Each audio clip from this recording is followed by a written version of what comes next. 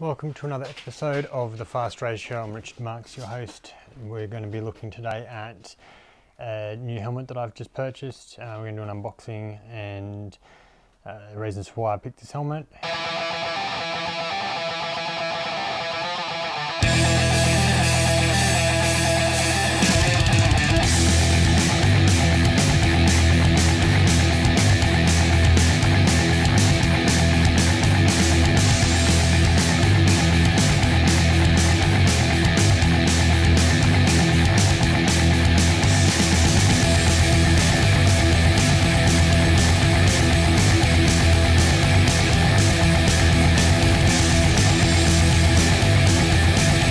I purchased myself an RXT Challenger.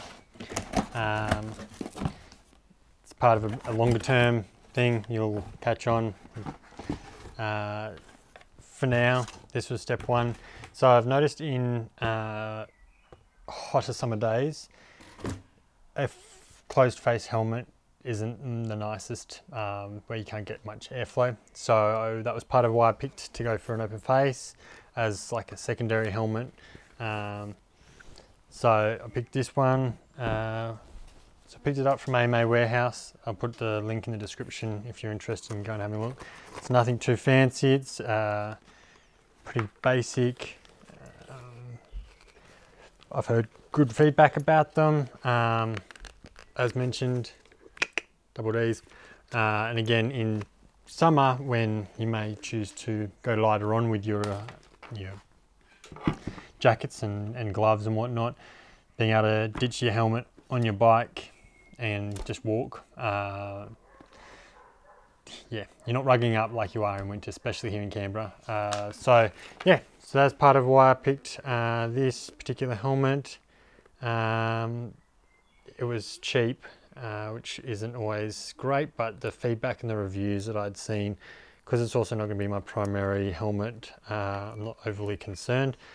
I did have some issues with sizing, as I had mentioned in my AGV helmet review or feedback with my protective gear. Go and watch that one.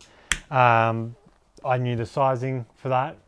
That tends to be more on the medium. So I ordered a large from RXT brand, and the large floated on me quite severely.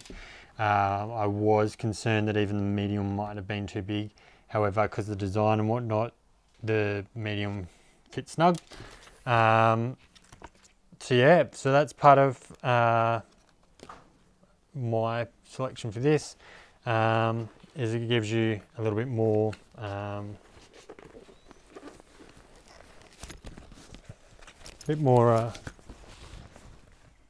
non-protection for when you're riding in the middle of summer. However, it still gives you protection. So yeah, that's the RXT. I will provide more as I ride with it and can get you some more information. But for now, it's pretty much just a run-of-the-mill open-faced helmet. If you don't follow me on Instagram, I provided a few insights and I'm a little bit more active over there throughout a week. These videos I try to do weekly.